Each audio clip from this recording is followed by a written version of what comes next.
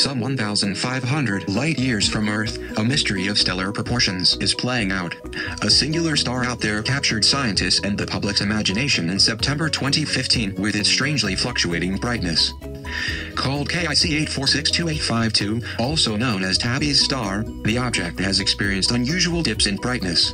NASA's Kepler Space Telescope even observed dimming of up to 20% over a matter of days.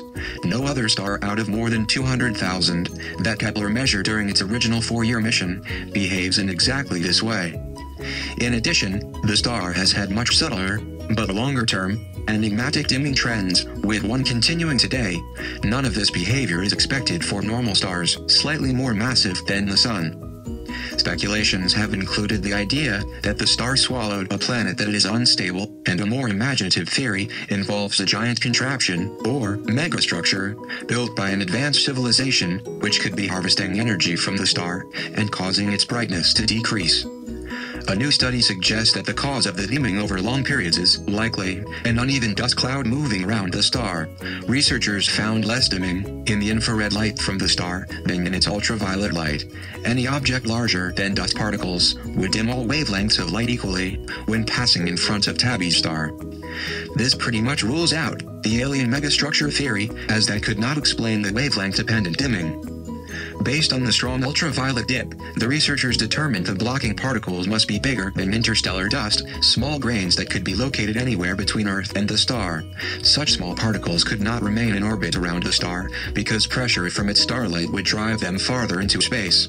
Dust that orbits the star, called circumstellar dust, is not so small it would fly away, but also not big enough to uniformly block light in all wavelengths.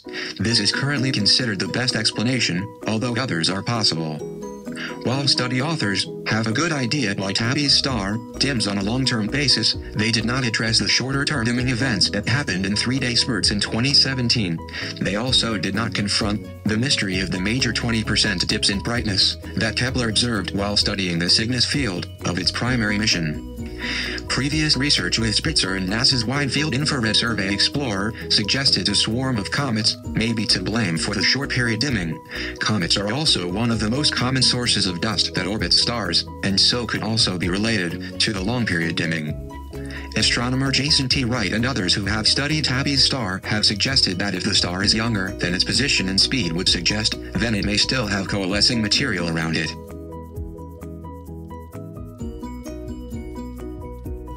Other potential explanations are a ringed planet, and asteroids orbiting the star, a planet being torn apart and shallowed by a star, a burnout star.